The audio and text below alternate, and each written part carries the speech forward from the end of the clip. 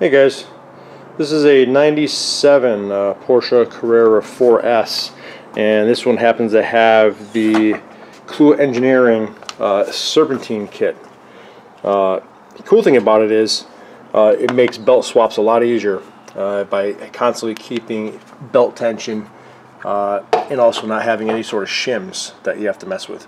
The only thing that I didn't like was when I got the car and I didn't know it was tied to it, I went through the instrument cluster and replaced bulbs, and I noticed on the clock one for the belt I was missing a bulb. So I put it in and it remained illuminated. So at that point I started looking back here, and I found the pigtail kind of like hanging like so.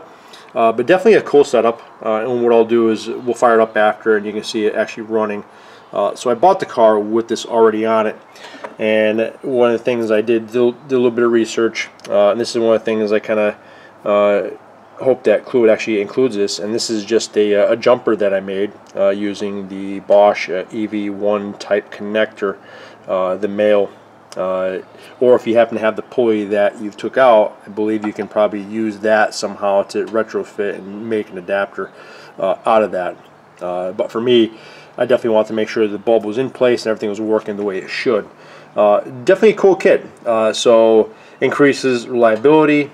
My understanding is, because I know there's people concerned with the belt speed or alternator speed, it happens to be in between the Porsche RSR and stock configuration. So I put about 300 miles on this since I had it and have not had any issues with it. At idle, even with lights on, I don't see them dim as an indicator of not having proper amperage. Everything appears fine.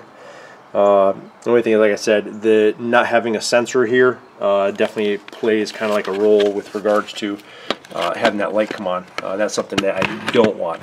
So what I'll do is I'll just go ahead and actually quickly try to install it and see if I can balance the camera here. I'm actually doing this freehand by myself, so see if I can. You might be able to see that.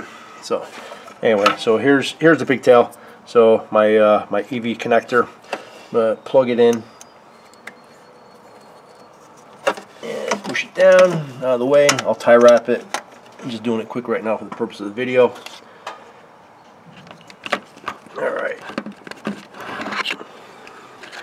Alright, so we'll go ahead and start the car, and then you'll actually see it running. So one of the things I didn't like was obviously the lights being on, something I couldn't tolerate. Let me just bypass the security here. So this was the light that was on right here, the lower right here, the belt, along with the cell, the exclamation point. So, and I had to manually hit the override button in the center console. So now it's gone. So didn't understand, and the book doesn't. I couldn't find anything in the book that actually shows you that the cell indicator that the light was attributed to that. So so that's that. Now let's go to the back of the car.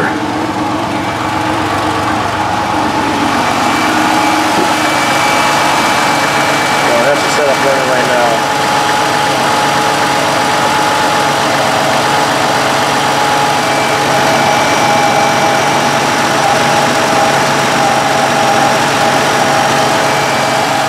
So, nice setup. I like it.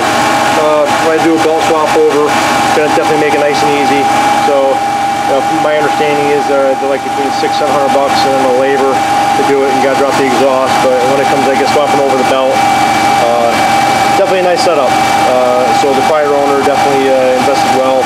I like it, and like I said, looking forward to easy belt swap overs.